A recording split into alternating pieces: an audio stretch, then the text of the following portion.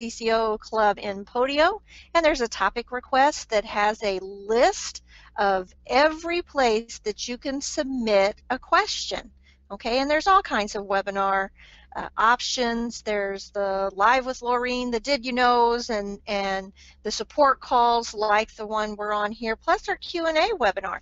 So you can go to any of those and submit a topic request. If I can get the CCO.us website up, I'll show you a little copy of that in just a moment, but that's why I put this link on there for you. But again, it's just CCO.us, and then you go to Contact Us, and then you go to Topic Request. Very simple. Now, let's move on to what our first topic is going to be over. If you did not know, that's an actual view of red blood cells, human red blood cells. And of course, it's in a microscope. You know, they always show the pictures of the little round concave circles, and they're usually bright, bright red, but this is actually what your blood cells look like in your body. And they're supposed to be that shape. You can see how they're kind of concave in nature. But when people have different disorders, they either have, you know, like myeloplastic disorder or something, some type of anemia, they'll have less red blood cells or misshapen blood cells. But I wanted to share that with you because we are definitely going to talk about anemia tonight. There's a lot of things going on with anemia, and when you're coding anemia, you have to know some pertinent things about the patient in regards to what else is going on to get the right guideline to code for. The question that had come in to our Student Support Hub, though, for the CCO Club is our patient actually had cancer, and they had acquired the anemia during their chemotherapy. Now, a little heads up, you know, chemotherapy, we always think of that as people getting medication for cancer, but the term chemotherapy itself just means that you're getting therapy with chemicals, and quite honestly, everything that any type of medication and stuff would actually be chemotherapy, wouldn't it?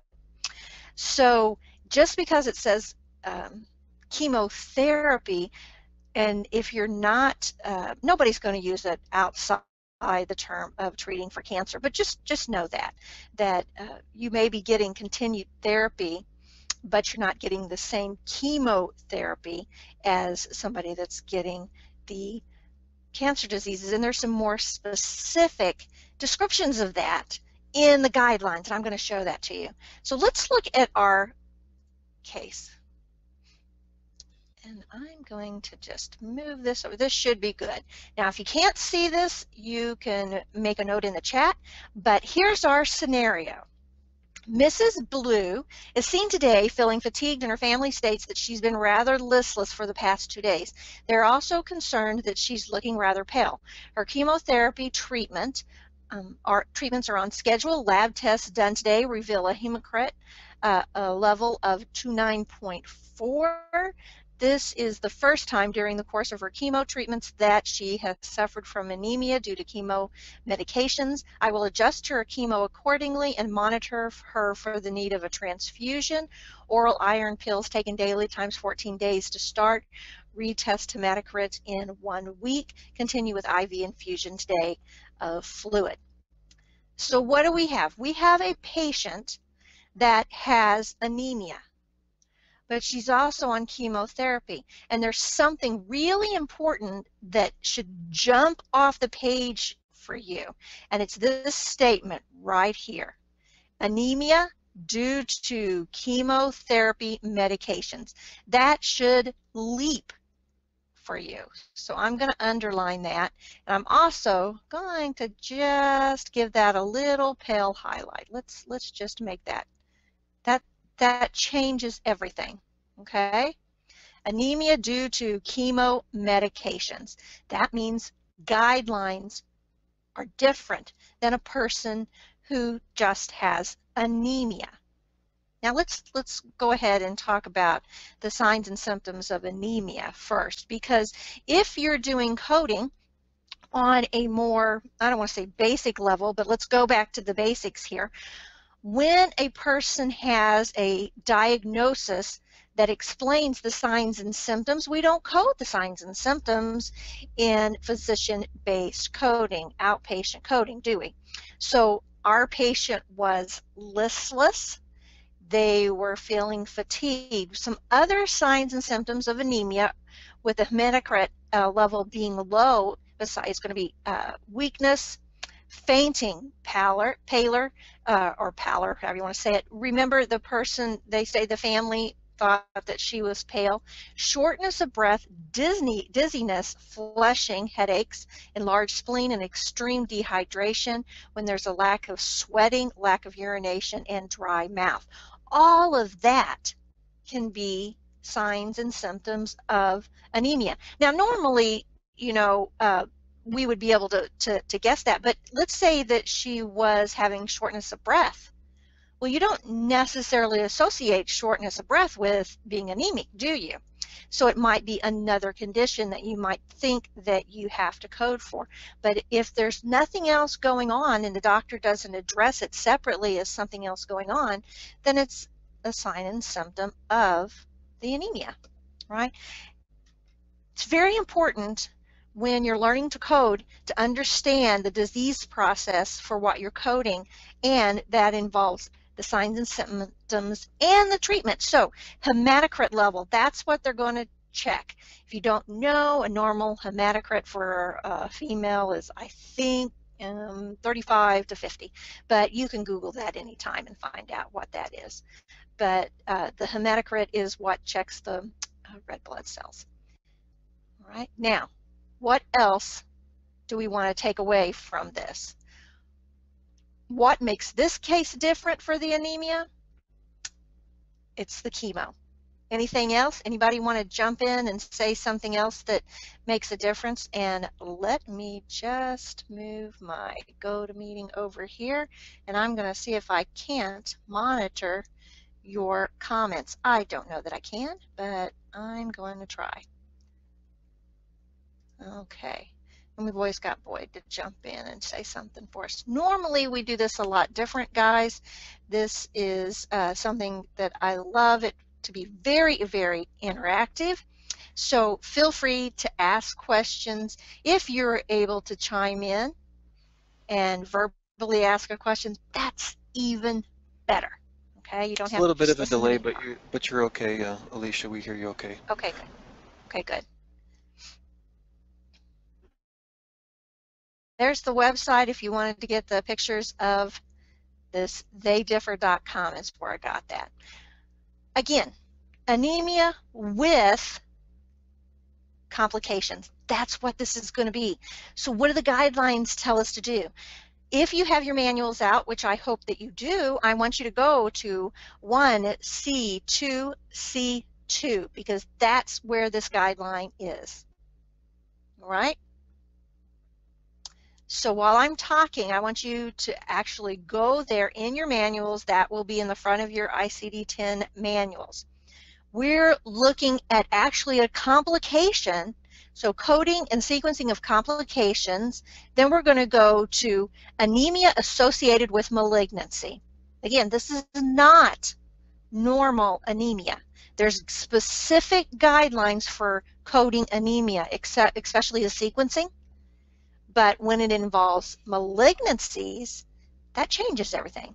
So let's look over this first guideline. It says, when your encounter is for management of an anemia associated with the malignancy, and the treatment is only for anemia, the appropriate code for the malignancy is sequenced as the principal or the first listed diagnosis, followed by the appropriate code for the anemia, such as the code for D63.0, anemia in neoplastic disease. Okay, now 2, that changes things. me scroll down here just a bit. Let's look at this guideline. Anemia associated with chemotherapy, immunotherapy, and radiation therapy. So all of those things can cause a person to have anemia, and that's different. When the encounter is for the management of anemia associated with an adverse effect of the chemotherapy or the immunotherapy, and the only treatment is for the anemia code is sequenced first, followed by the appropriate codes for the cancer, okay? And then that's telling you T45.1X5, adverse effect of adenoplastic and immunosuppressive drugs. That's what we're looking at. This word right here, adenoplastic, they're getting medication for cancer. Okay, and this little part right here is just what page in my guidelines that shows up, but that's not going to be the same because we don't necessarily use the same ICD-10 manual, so don't worry about this page 29 of 114. So when the admission or the encounter, and we're doing encounters, is for management of an anemia associated with an adverse effect of radiotherapy, okay, the anemia should be sequenced first, followed by appropriate neoplasm codes, Y84.2 for the radiation treatment. Okay. Now this is important too. This is or of later complication without mention of a misadventure at the time of the procedure. Okay, let's scroll down. Now let's look at 1C214, encounter for complication associated with a neoplasm. When an encounter is for the management of a complication associated with the cancer, such as dehydration, and then again, that's the page that this is on, treatment is only for the complication. The complication is coded first, followed by the appropriate codes for the neoplasm. The exception to the guideline is anemia. When the encounter is for the management of anemia associated with the malignancy and the treatment is for only the anemia, the appropriate code for the malignancy is sequenced as the principle of first listed diagnosis, followed by the code D6304, anemia in neoplastic disease. Okay? So now let's look back up at our encounter. What jumps off the page for us? The fact that our patient has anemia, and he specifically states that it's due to chemo medications. That's the first thing that we need to look at. The second thing is, why is the patient being seen? Well, she's seen today feeling fatigued, and her family states, etc., etc. So she came back into the doctor because she's fatigued. Her family's concerned about her and that she's pale. So she's obviously undergoing chemo treatments because he's going to adjust her chemo accordingly so that, you know, they can tweak some of the medications. Some of them have a tendency to, you know, cause anemia or cause dehydration or maybe a dryness or a scratchiness to the skin. Okay, there's all kinds of things that they can adjust for, and that's another thing. If you didn't know, every time a patient comes in to have their chemo treatment, it isn't necessarily the same thing they got the visit before, right? They're always adjusting according to blood levels, etc., and all kinds of other things. So I will adjust her chemo accordingly and monitor her for the need of a transfusion if it were to get worse. He's actually going to treat it by having her take oral iron for 14 days. Okay, then he's going to retest her hematocrit. So again, it says continue with IV infusion today of fluids. Now, why would they be doing that? Would they be doing that because that's why she came in? Because when you have cancer, sometimes you're given that or is that treatment for the anemia, boosting the fluid levels? Okay, actually, we don't know, but we know she's seen today for feeling fatigued.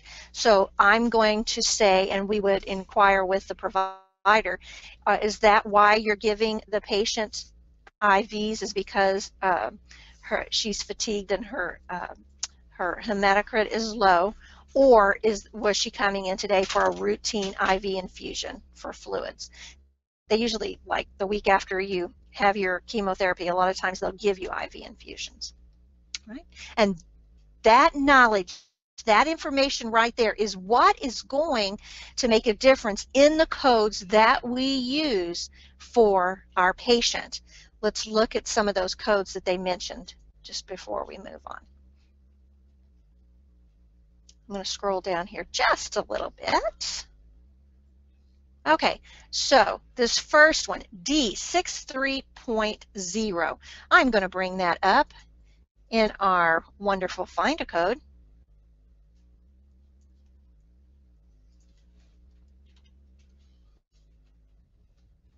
I love Find a Code.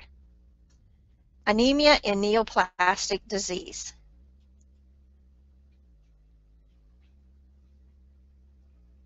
Sorry, this is slow, guys. Usually my computer's much faster than this. So here we go. If you are being seen as anemia in neoplastic disease, if you use D63.0, they're telling you first to code the type of cancer that the patient has, right? And those codes are going to be in this range, C00 through D49. However, look right here on this excludes one. Anemia due to atenoplastic chemotherapy. That's what our patient that we just talked about is getting, D64.81. Then there's another one here, aplastic anemia. So that's a different type of anemia, right? So if our patient just has anemia and it's, you know, not due to the cancer, but it's the fact that she has cancer, okay, then again, we're going to use D63.0. And, you know, think about this. She could have bone, well, no, let's see, bone is usually white blood cells. Your spleen produces, maybe she has a cancer that's affecting her spleen. You don't really get cancer of the spleen. I've never heard of that. Sorry, just needed a little sippy there. Okay, so that's that situation. But our patient has anemia due to the chemotherapy. He specifically said that. So let's look at D64.81. So flip over there in your manuals real quick. Let's see here.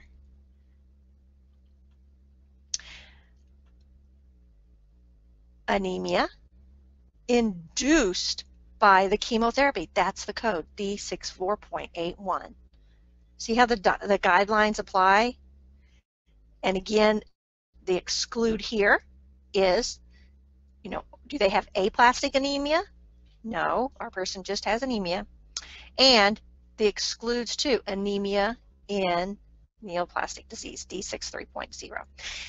Now, if you're visiting us or if you're in our PBC course, a physician-based coding course for our people training to take the CPC, I guarantee you this is a very likely code that you're going to see come up on one of these codes. You're going to either see D63.0 or D64.81. That's a guideline that they are going to test you on. They want to know if you understand the difference between the usage of D63.0 and D64.81. What are we going to see that's going to make that difference? We're going to see verbiage, like this case, and they'll be blatant about it. There's no tricking, you know, they're not trying to trick you. It's that they will specifically say the anemia is due to her chemo treatments. All right? Very Very good. Any questions coming through? I'm looking at the chat. I'm not seeing any right now.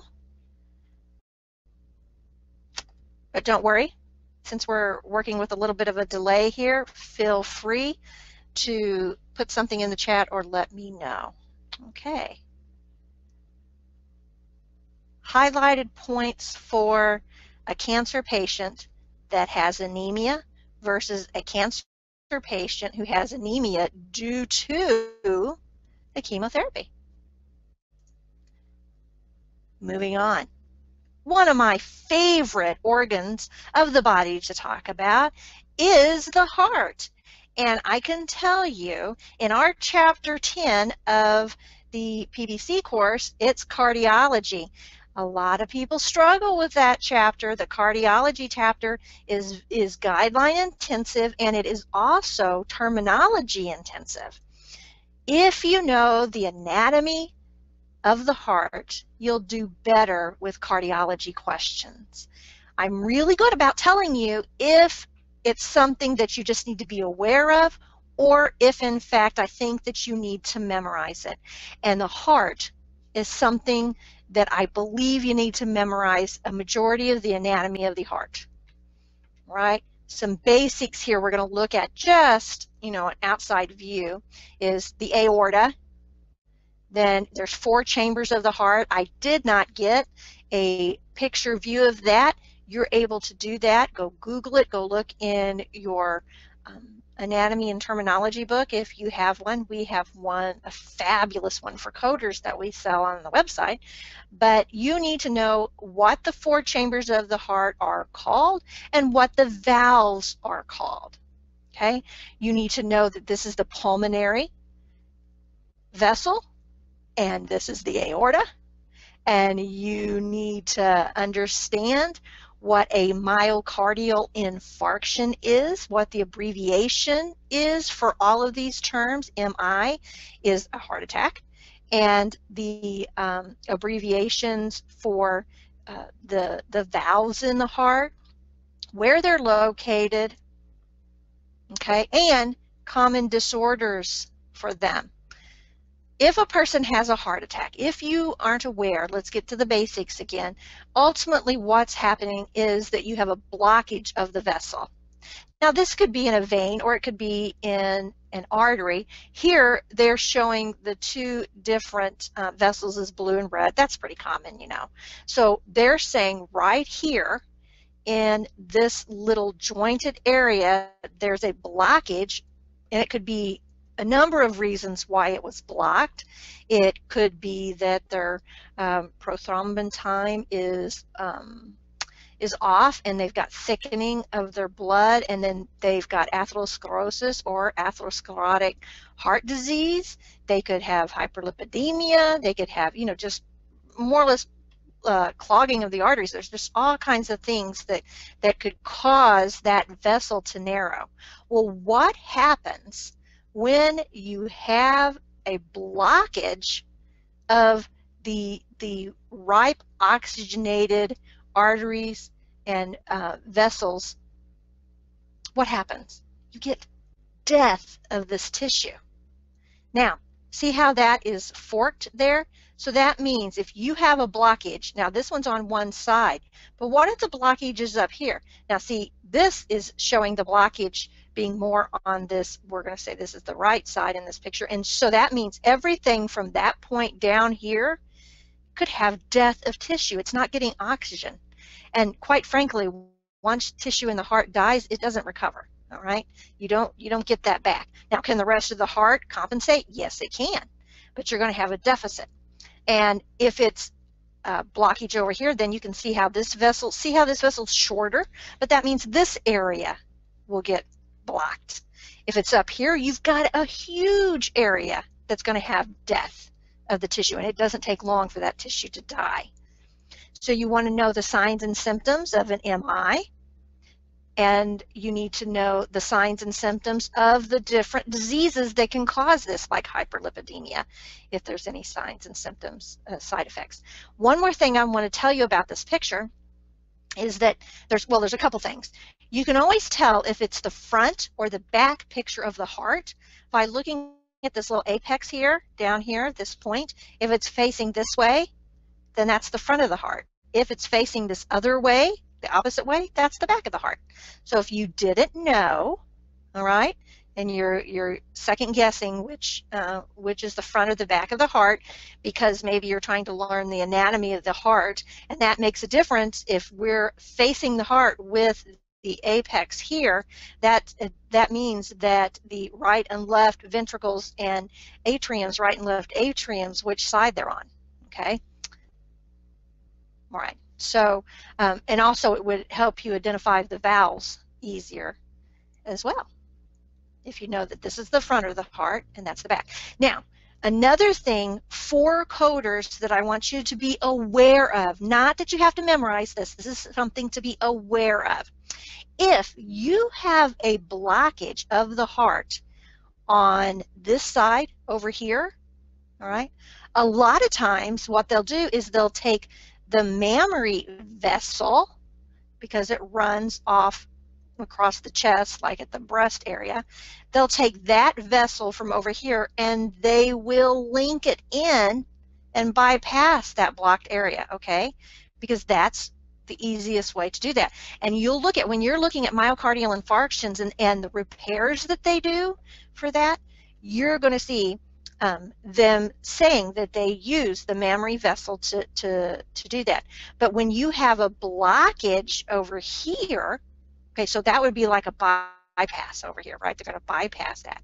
But when you get over here on this portion of the heart, that's when a lot of times they will take vessels from the leg, the other parts of the body, and they will insert them and bypass. So what they would do is they might take they would take a vessel from the leg, so you have to code for that, but then they would link it right here above where that blockage is at, okay? So they'd link it there, then they'd come down here and link it down here again.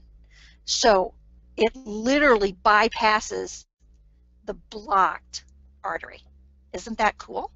So this area of the heart, often vessels from the leg that are used. This area of the heart, it's often the mammary vessel that's actually just pulled over and linked in. Linked in isn't the proper term to use, but if you're, we're getting back to the basics, explaining how to do that.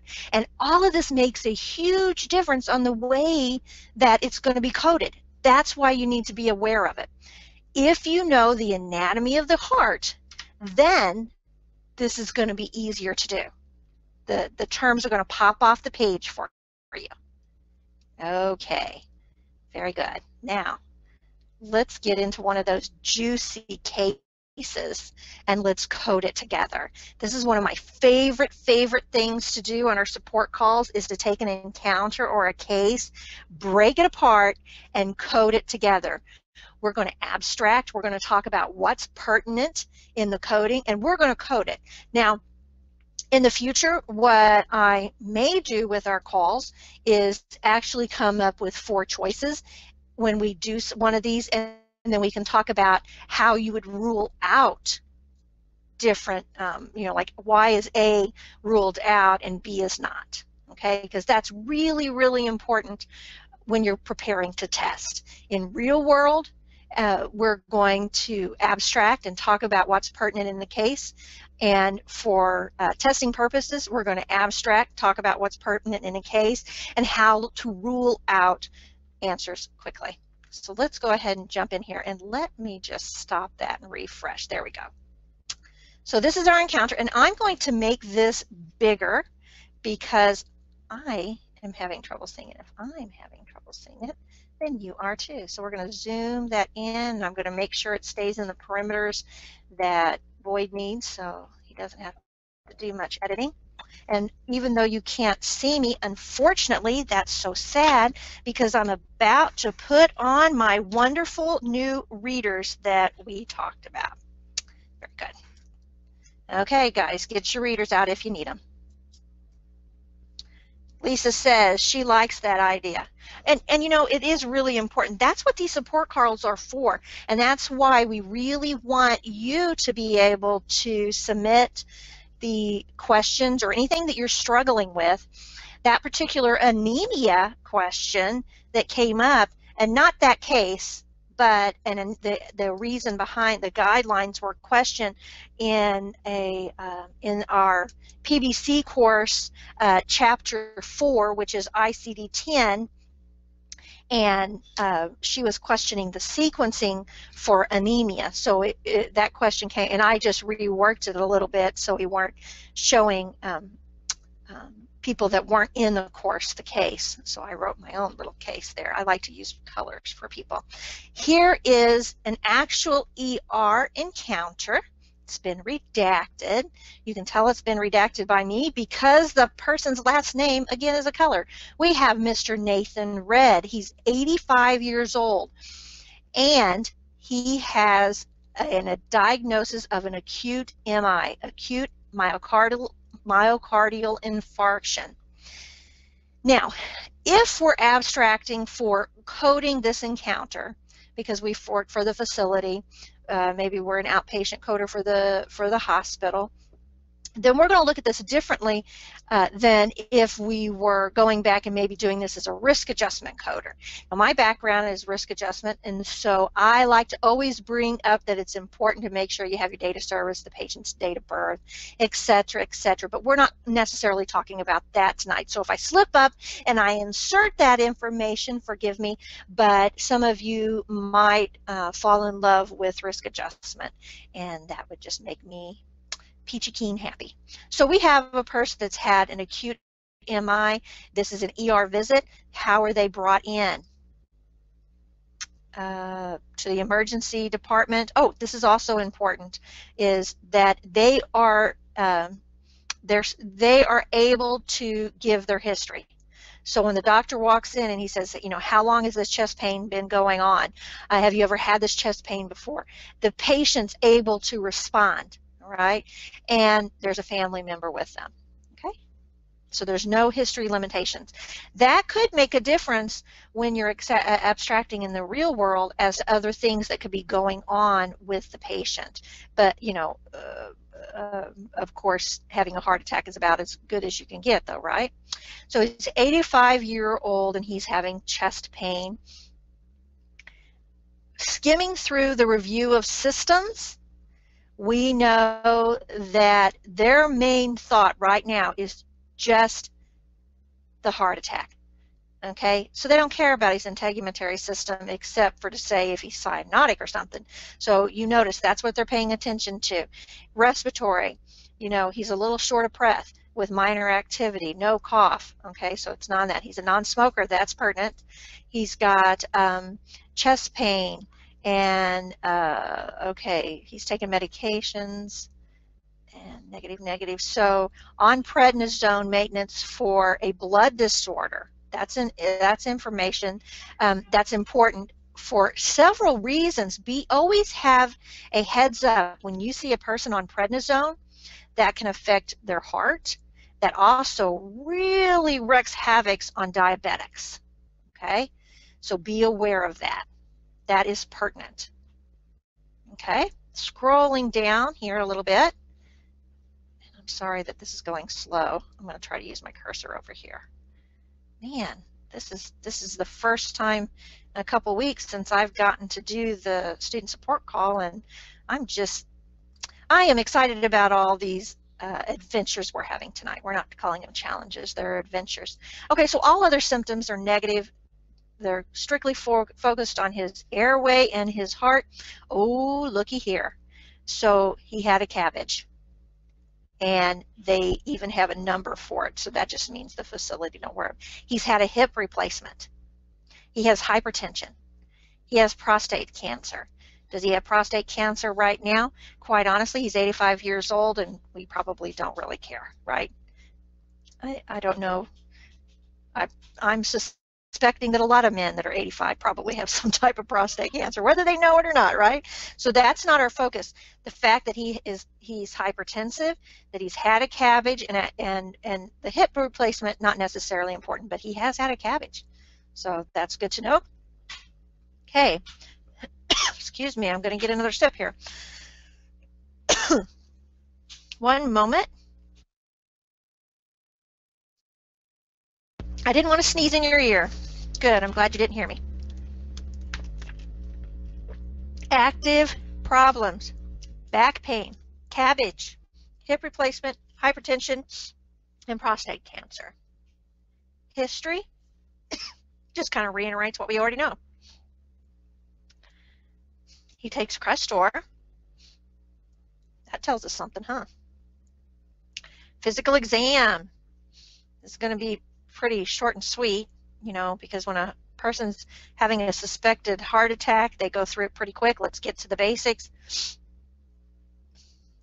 And everything, you know, the fact that he's alert, he's cooperative, he's warm, that's all good signs. Okay. He has this midline scar. Why does he have a midline scar on his chest? Because he had bypass, right? All right, good.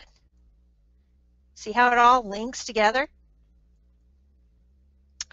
So he's had some lab tests, and his EKG says he's in sinus tachycardia, and it's possible an old MI.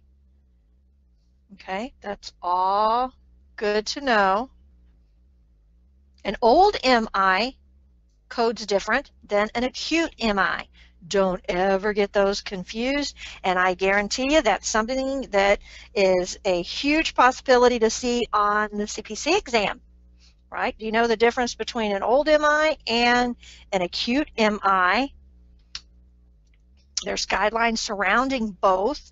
What constitutes an old MI, how many weeks out, and if a person has an MI, it's common for them to have another MI within a certain amount of time. So, you know, it's a matter of weeks. Right? Impression and plan. We have so this is his diagnosis. So he's having a heart attack, an acute MI, and then we're going to go ahead, and the course is unchanged. Now again, remember, this is an ER report. They are chopped up and look a whole lot different than a normal report, right? Chances are you're probably not going to see an ER report on the CPC exam that's this format, okay? They'll do it more of a case versus, even though this is a case, this is an ER report. They're very long. They often have nurses' notes, which I've taken a lot of that stuff out of here. That's redundant, but I left most of it in. So what are they going to do? They're going to increase the beta blockers, aspirin, ASA is aspirin, Lovenox, heart cath in the morning. They're going to cath him in the morning. So they're not doing another cabbage, right? They're going to give him a heart cath. So this is the diagnostic report for the cath. And this is what was done. Now, we're just going to skim over this. Now, before I go though, look what they're doing. Look at these veins, and saphenous vein, be a good idea to know where that's at. Do not have to memorize it, just be aware of it. Right coronary, left heart cath, left internal mammary, left common femoral. These are all terms that are locations that I would be aware of if I was you. Allergies. Hey, he's allergic to cardizem. This is the clinical summary. This is all of the information that happened while he was in the ER. This is all the lab tests that were done. They do this serum creatine, and that has to do when you have a heart attack. Your heart is a muscle, and your muscle excretes creatine, and then it you know, we run it through our kidneys, but they can do that in a blood test. White blood count, serum sodium, your platelet count, your potassium. Did you know if your potassium is too low or too high, it can make you have a heart attack or feel like you're having a heart attack? Okay, so they do the procedure. Here is the actual procedure. We're not going to abstract anything from this. I would advise you, if you've never seen a heart cath done, go out on YouTube and see how they do that. You can see the procedures. You can see the actual x-ray where they show the films of going in and opening up the arteries, maybe putting in a stent, and you'll see those vessels open up. Okay, so images were obtained, and I'm just pulling out. These are the different places that we saw up above that they listed, that they went in and looked at. Advanced into left coronary vessel. Of course, it's guided. You'll see this fluoroscopic guidance in all those CPT codes when they're dealing with the cath, these procedures. And again, here we go.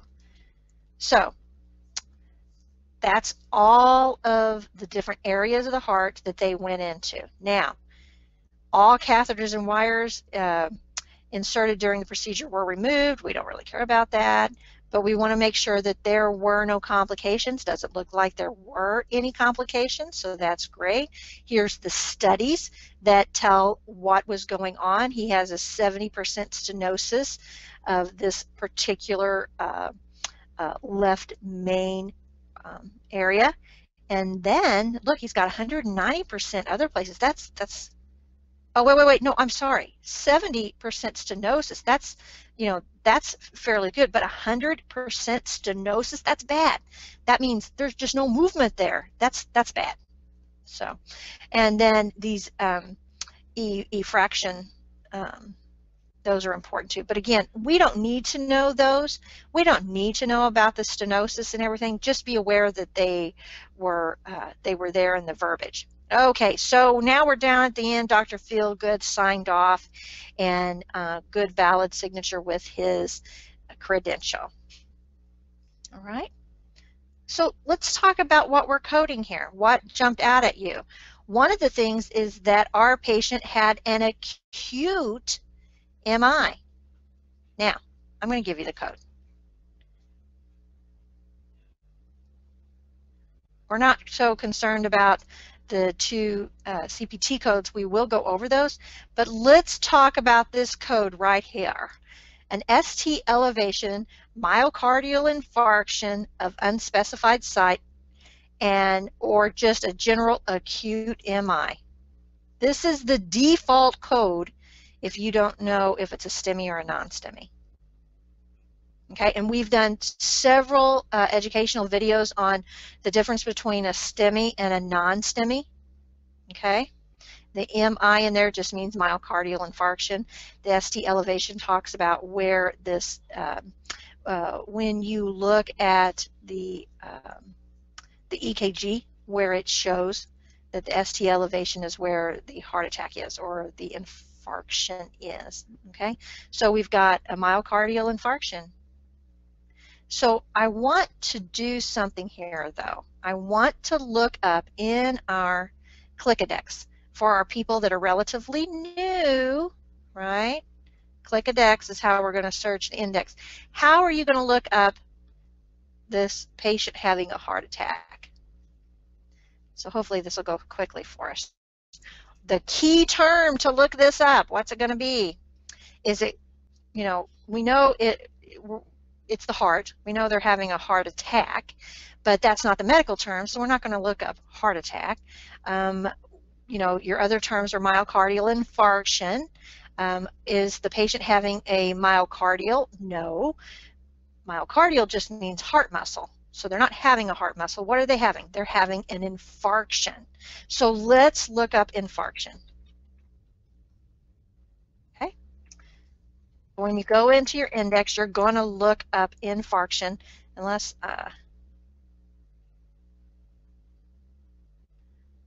okay, here we are. So again, you can look it up there, but they're telling me let's look at the different types. You have a cerebral infarction, right? We have a cardial, a myocardial infarction. So these are not deficits, embolisms. Let's keep looking. Let's keep looking. Migraine, no. No. Occlusion, yes, we do. Artery with infarction. Oh, there's that code. Look at that. Old previous myocardial infarction. We'll take a moment to look at that.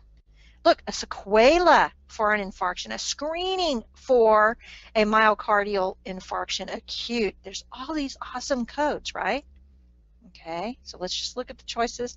All right, so first let's go look at this old MI, because this is the one where I said don't ever get confused and use this, you know, one. Now this is this is where we're going to go here, right here. Okay, but let's go look at that old one first. Where did I find that? Did I not? Well, let's go ahead and look at this. Infarct. I want to have that. All right, back up here. Look at all these things we can infarct.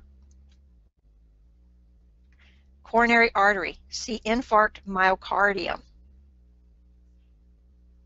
Okay, very good. Let's see what else we got here. See how this just breaks it down. Heart, see infarct myocardium. And it'll give you the code. Looky there, looky there, looky there. Non-STEMI infarction, non-Q wave, a STEMI elevation, I-21.3. They didn't say that in our diagnosis. They just told us it was an infarction. So if you've been doing this long enough, you would know that your default is to a STEMI, and that would be our code. Okay, but we wouldn't know that if you're just starting out. So we're going to go back up here where it said, hey, look up myocardial. Doesn't matter where we started under gallbladder or anything. Acute with stated duration of 4 weeks or less, meaning, right, that if it's after 4 weeks, then it's an old MI. So it tells us, hey, if you have an acute myocardial infarction, then it's going to be I-21.3, which is a STEMI. So let's go ahead and look at that. That's what your index is going to look like. Now we're going to go look at the code, and it's telling us that this is exactly what I copied and put in that information. What does this include? All of these. I-21 will include these, but we're using 0.3. Then it says, if applicable, use these additional codes. Well, remember, he's a non-smoker, so we don't have to worry about that, right? So all of these tobacco use, and if you're new to the coding of ICD-10, this is, they didn't do that as much in ICD-9 as they do in ICD-10. They want to track how much smoking affects the disease process, and that's why these codes are there. We code for statistical purposes. It just happens to be a convenient way to get paid. Now looky here, here we go. It says excludes old MI, and then it gives you that code. Okay? And use additional code if there is the presence of hypertension. Hey, our guy had hypertension. Very nice. But actually,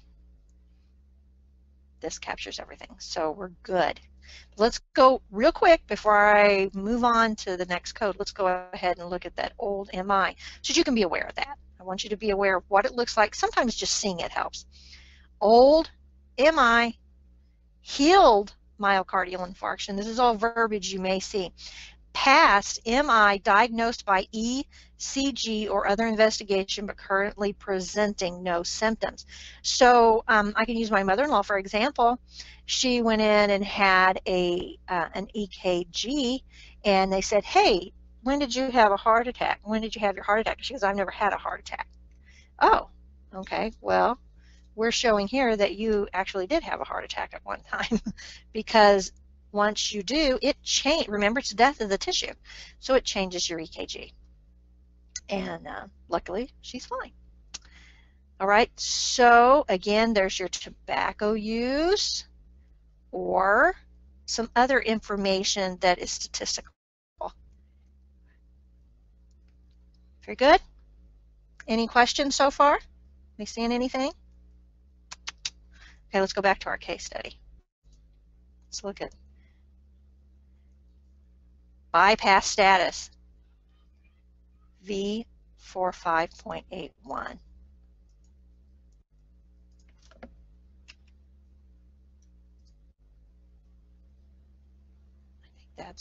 That is a ICD-9 code, not an ICD-10 code. Let's see what we get.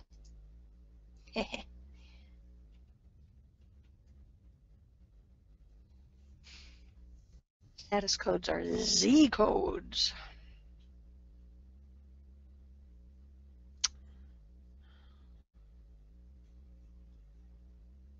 Yep, ICD-9. So let's go ahead and translate it. We'll see how the verbiage changes.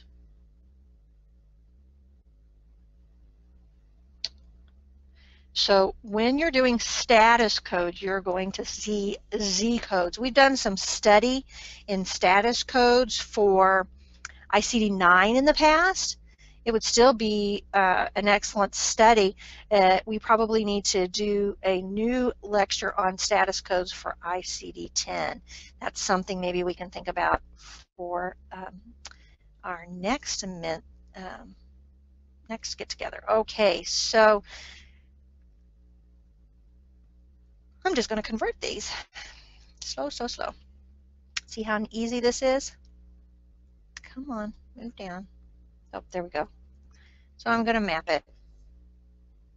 And we're going from 9 to 10. And here, presence of a bypass graph. That's our code that we want. And that, oh, look, it changed in 2016. Excludes complications of devices. No. Follow-up examination. No. This is just the fact that he has it. So what I'm going to do is I'm going to take that, copy it. Let's just actually, let's just run a line through that because this is old. Maybe I'll do edit. Nah, I guess don't worry about it then. I know I can do it in here, but no sense in my slow computer. So I'm going to take out V45.81 and I'm going to insert the Z code. There you go, presence of aortal coronary bypass graft.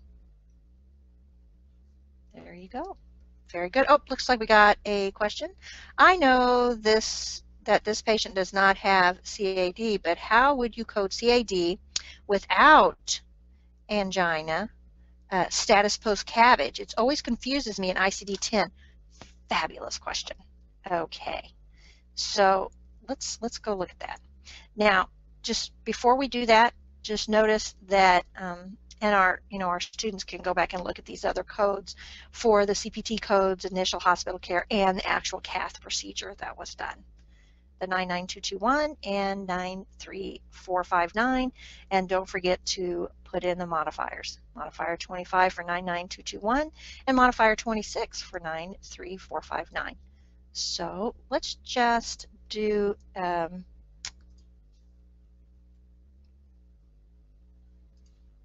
normally I would go in and make a new page, but honestly, let's not try to do this on this borrowed computer.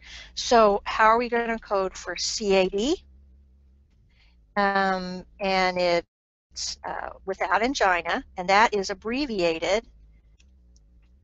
S is for without in Latin, and but status post cabbage.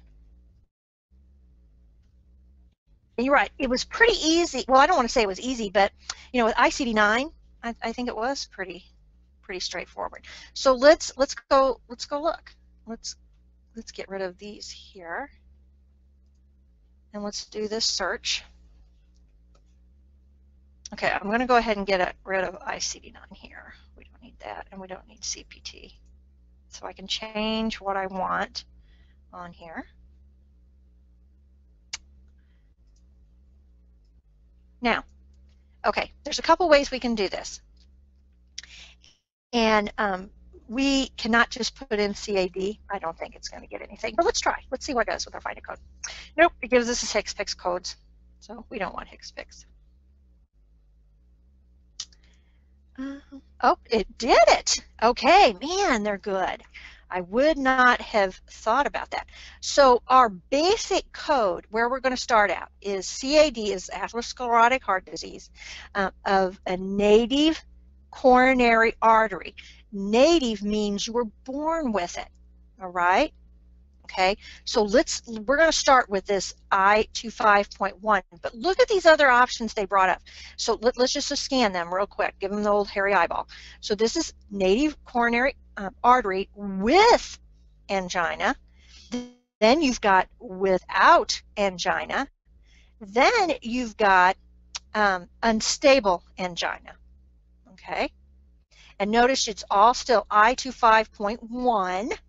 That's all, you know, but you've got 0.11, 0.10, and 0.110, which is an extension of this one. All right. So then we've got the CAD, native coronary vessel with angina with spasms. Okay, and they'll tell you that those spasms are involved. Then we have it native with, let's see, other type of angina that's not listed there. And then we have native with unspecified. Okay, now let's just look at this code real quick. Let's break this down. First of all, native coronary guideline, or excuse me, I was already looking at guideline, artery. Let's go back even farther. Let's go to I25. Okay, see all of this stuff now. And if you don't know, you know, ischemic, that's why they got the I. You know, let's see. So we've got native, old MI, aneurysm, coronary artery, aneurysm, cardiomyopathy, a silent myocardial ischemia, transplanted heart. Isn't that unique? It says, but don't get confused, coronary artery bypass grafts and coronary artery of transplanted heart with angina. So that's a heart that's been transplanted. Other forms and heart disease. So we're going to go back over here. Okay. So we have without, right, is what you said? Yeah, without angina. So let's just go see what this code says. Let's get in the right, let's see if we're in the right area. Ooh, it's being slow. Sorry about that, guys. Oh, always got to look at the native coronary artery without angina, right coronary artery right here. See how the heart is going the right way? Here we go. Okay, so advantages of having the finder code. Let's look at our excludes. So use additional codes for these, calcified, etc., etc. We don't have that. Exclude CAD here. We're going to look at that one here in just a second. Use additional for the tobacco use and stuff like that. Presence of hypertension, and then we get into here too. Always look at these. These can point you in the right direction if you're having trouble finding something. If you're real world coding, or even for testing purposes, but see, with testing purposes it's a little different because they're giving you the answers. You just have to pick up the best one. But if I've done this before where, gosh, I'm in the right place, but I can't quite find the code, I'll go to the closest thing I can think of, and sometimes the excludes and the includes will get you to where you want to be. Okay, now that's after you've looked at the index. If it's not popping out at you and everything, that's a great way to see. So let's go look at this right here. Let's go look at I 25.7.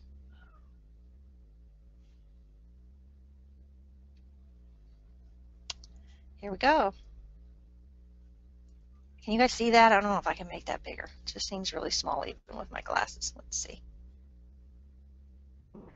I want to get out of the field for, okay, here we go. So here's our choices. This is where we want to be. CAD, they've had a cabbage, so there's a graft, unspecified with angina, so we don't want that.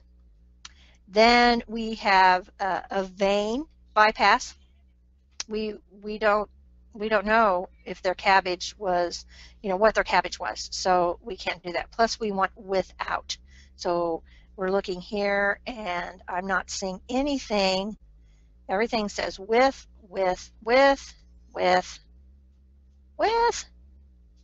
Oh, come on.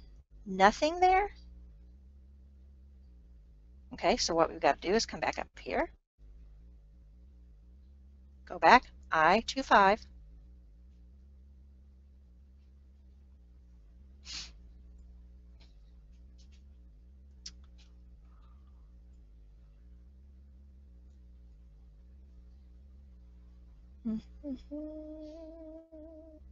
Sorry, I'm humming to myself as I'm looking at these again. Let's go back to our tools and let's see if we can find it in the Clickadex.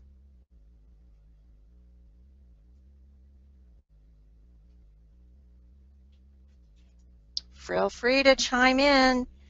Okay, so what we're going to do is look, oh gosh, I don't think it's gonna, what do I want to look up? I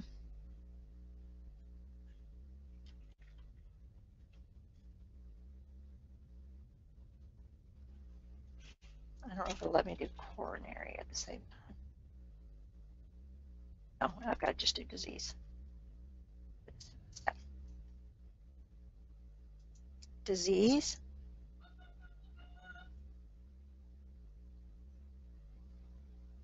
And then we're going to go to coronary. Or we can go to artery, but we'll go coronary. Don't you just love? Ah, here we go. Arterial sclerotic. Keep going. Ooh, Barrett's esophagus. I'm not going to get sidetracked. That's a great one I love to teach about too.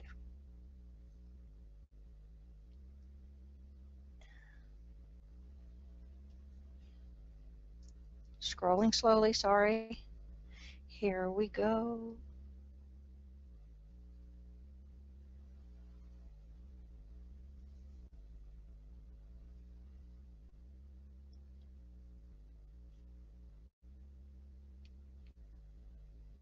Coronary, there we go. It says go to disease, heart, and this is atherosclerotic, not arterial sclerotic, okay? So now I need to go down to heart. Here we go, here we go. Maybe I can speed up. I just don't want it to lock up. And here we go.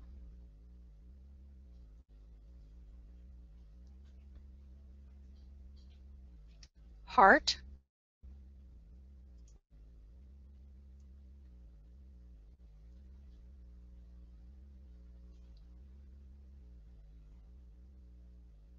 That's not the right area, but this is.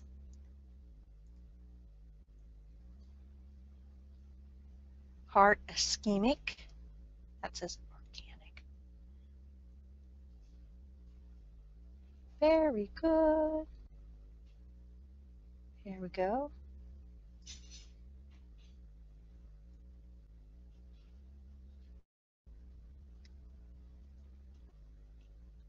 Okay, scroll up. There we go. Okay, that still gets us here, so let's go here and back up. And so that'll keep, it's not I-25.9, but we'll be able to get to I-25 by going over here and clicking this. This is as if you're looking at a view in your manual. I-25.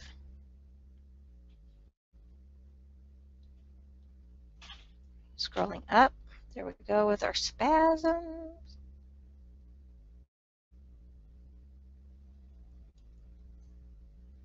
Point 1.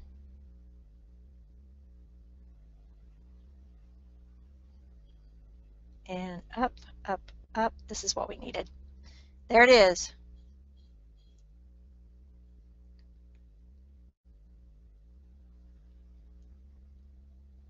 And I'm reading this in my head, atherosclerotic heart disease of native coronary artery without, that's our best choice.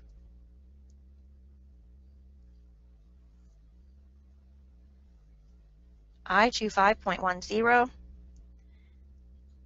Let's see if it also includes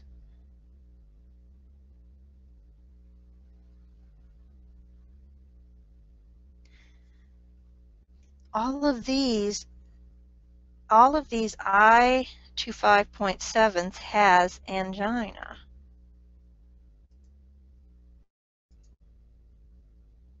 And our patient doesn't, and that is very, very specific. So that's what we need to code. I'll double check it.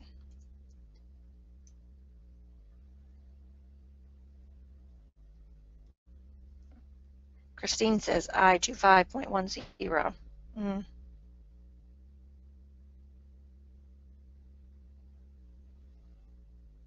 Here we go. With, that's all with angina.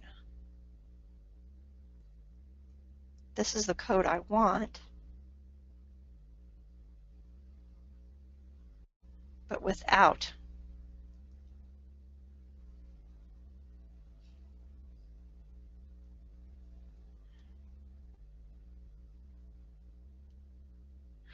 One 25810. Let's see. I-25.810.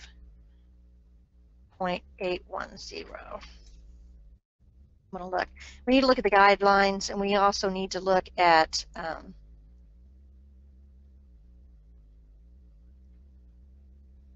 that's it. That's what we want. Atherosclerosis of with a bypass without angina. That's it, right there. I-25.810. Anna said that. But Anna said that she disagrees and codes I-25.10. Is that what you're saying, Anna? Why do you disagree with I-25.810? But is that patient has both native and cabbage? No.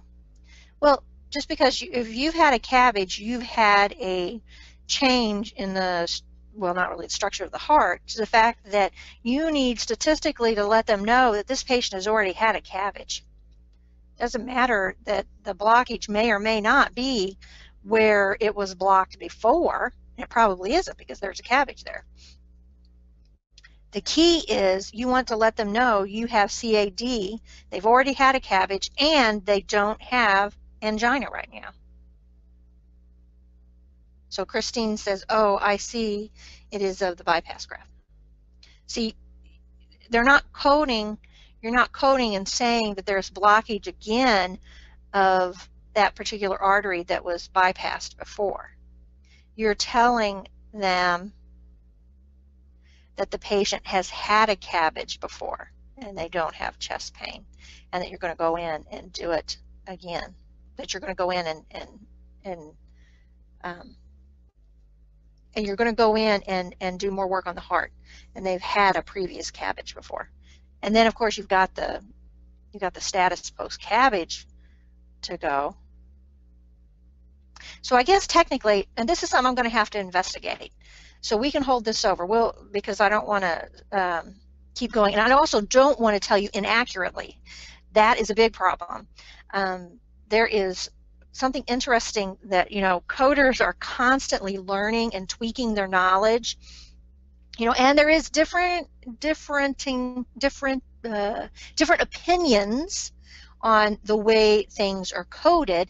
A lot has to do with the terminology and the verbiage of the information that you're given in the report and the documentation that's given that can make things clear. You have to follow the guidelines. That, the coding clinic really opens up stuff as well. But the fact is that, never feel like you can't question what someone tells you. They have to be able to prove it to you, right?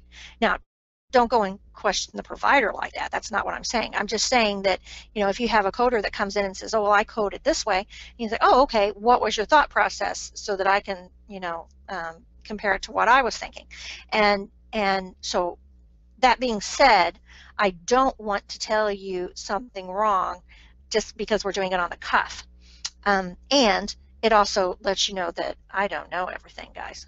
I go and I look things up constantly. So I love ICD-10. I love the disease process, and I love that it's like this ever-evolving behemoth of a, I don't want to say it's a monster, but it's just always changing. So Christine says, if the site of the CAD is not specified, then native arteries. I like that way of thinking, Christine. So let me do some investigating, and for our students and our CCO club members, I can put this in our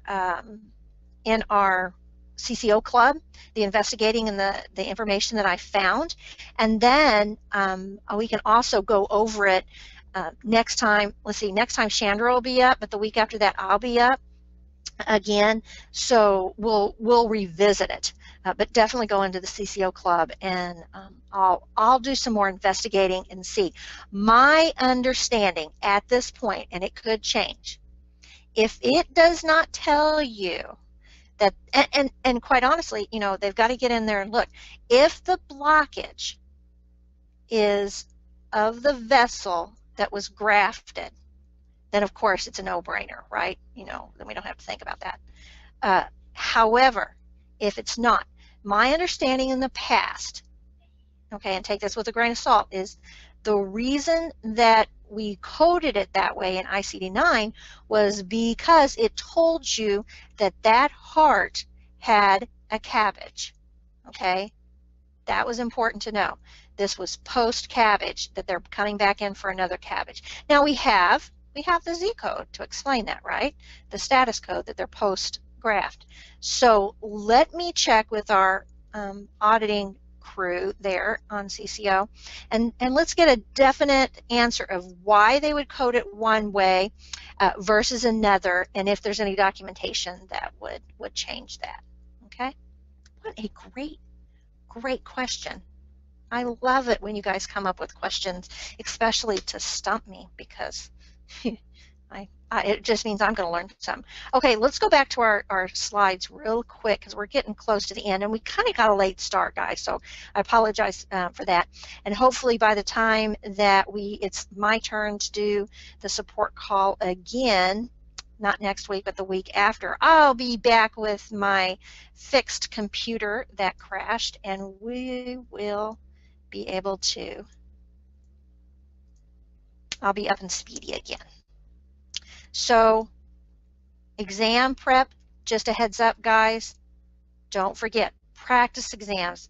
Do as many as you can get your hands on. We have 3 paid. We have more than 1 free, because we have the CPC, we have the ICD-10, we have the COC that you could take. Even if you're taking the CPC, it's just a little bit different. It would be a good practice exam. We have the 3 paid exams, and they are working on more. So, you know, we now have the CRC practice exam, and we have the billing practice exam, and that is a big item on our agenda, is having more practice exams for you, for everything that credential that we teach with, but especially the CPC exams. And for you that are getting ready to test, how many of you guys that are on the call, do you have your do you have your CPT manuals batted? Yeah, that's what you want to have done before you sit for the CPC exam. Not only is it going to make codes leap off the page at you when you're looking at your choices, it's going to speed you up. It saves an amazing amount of time where you're not second guessing yourself and you're looking at the code and then looking back, looking at the code and looking it back. You know, you waste precious seconds just doing that, verifying that you do have the right code. And when you have the BET technique done in your CPT manual, you are good to go. Don't forget our ICD-10 manuals. We have the Blitz, the ICD-10 Blitz, that gives you all those annotations that you need for ICD-10 that will also make those guidelines pop off the page for you. And believe you me, I'm going to go look up the ICD-10 CAD stuff, because Chandra did those and she made some excellent notes. Practice exams, when you do them, you want to be getting an 85% or better. When you can get an 85% or better, that tells you you're ready to go. Okay, you can sit for that CPC with confidence. Let's see. Lisa has written, let's go to our recap. But Lisa has a question, says, what is Chandra's errata book like that is for sale? It's quite fabulous, got lots of really good information in it. I believe it is spiral, and they've been flying off the shelves, and you're going to be able to use that to make notes in your manuals. But I believe, don't quote me on this because I have to double check it, but I think you're able to take it into the exam with you. Because just don't quote me on that. Double check that. Lisa, different Lisa. We have more than one Lisa on our calls. I'm working on mine now, even though I do have my CPC, because I know how much it helps. That's right. Every year, bubble, highlight, annotate your manuals, because it's going to make a difference in real-world coding, right? We're not here just to help you pass the exam. One of the big advantages of the CCO Club is the fact that you can be a member and keep access to all of our content for as long as you're a member, and you can get the updates for the manuals. Yeah, if you are a Blitz purchaser. And Rihanna says, is the CPC exam for the 2017 going to be by sections? Yeah, it's set up just like the others. You can go and look at the AAPC and see how it's divided up, how many questions are in each section, and I believe it even goes in order that it'll be. Usually, you know, the anatomy and the terminology is all at the back of the exam. You know, I always like knocking those out right away. I tend to do my exams backwards. I don't know. I think it helps my brain. When I don't do that, I don't do as well on board exams. So let's talk about our recap. If you have more questions, don't forget, send them into the CCO Club. So anemia with patients. Let's see here. Who have? Oh, I didn't do that right. Come on, slow computer. Patients with taking chemotherapy. So anemia with who have cancer. That's funny, I can't type. Myocardial infarction, acute, old, and then we also talked about STEMI is the default, right? That's very important. We looked a little bit at CAD.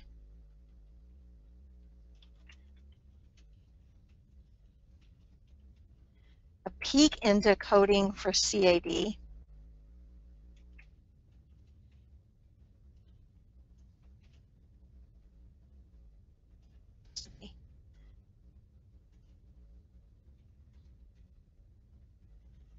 How about we will revisit?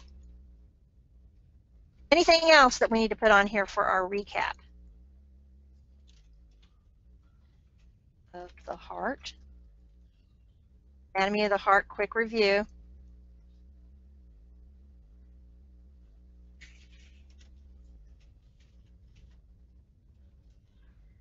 Know the heart, guys. Oh, let's see. Yeah, we did old, so we also did old MI. Old MI less than 4 weeks. Very good. Anything else pop up for you guys? If not, we're going to wrap it up. Again, guys, I have to tell you, this is a lot different than we usually do for our new people. Our support calls are very different. You usually get to see me. I think that's a lot of interaction. We sometimes have people that, you know, have mics where they can talk, but you guys are doing great tonight by giving your input. It is perfectly fine to ask questions off the cuff and for us to look at some other things as long as we have time. We could call it, you know, stump the instructor, I guess. So we'll definitely look into the CAD, the CAD with cabbages. We'll come up with a better understanding of how to code that properly, because it's a fabulous question. It's very tricky, and you probably are going to be tested on it, because I know that it's a very common one to be tested on. I'll review the guidelines. You can go and review the guidelines of that as well. And if you come up with a plan, then submit it. Come into the CCO club if you're not already a member. Just go to cco.us/club and get the information. Great FAQs. And Chandra will be up next week. She's not having any trouble with her computer, so you'll be able to see her pretty face, and the slides will probably be much faster. So thanks and good night, everyone. I enjoyed seeing your names come across the chat, and welcome to those sneak peek YouTubers and Facebook Live people. This won't stay up, so you won't be able to have access to this again. We just wanted to kind of give you a peek as to what we do when we have our student support calls every week. All right. And oh, wait, I got one more slide, guys, for you, because it's so pretty. Look, I said, go forth and code, if it'll come up. There you go. Isn't that beautiful? Go forth and code. All right, guys. Goodbye.